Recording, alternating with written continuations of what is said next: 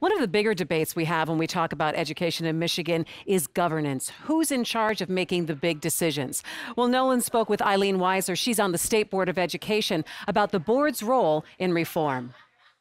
Eileen Weiser, member of the State Board of Education. You all have a goal of bringing Michigan to a top 10 education performance state within 10 years. Do you have a strategy to go with that goal?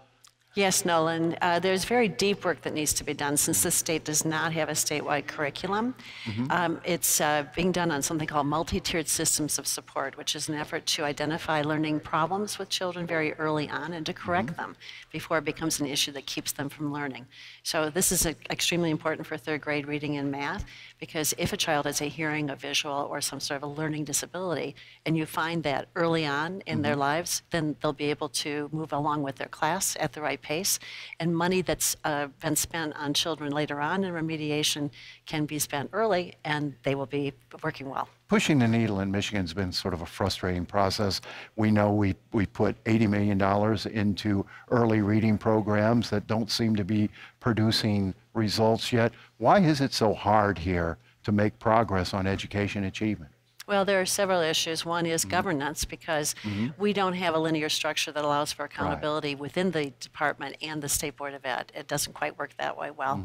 But the second one is that without a statewide curriculum, without something to drive those discussions, it gets very hard to work with schools and teachers on evidence-based practices that are working in other states. So is that where the governor's Marshall Plan comes in? That's one of the places. Career Absolutely. training? It's actually not career vocational training. It's an effort to infuse high school curricula with the sciences and math and anything else that works to bring children into a creative, critical thinking, problem-solving mode.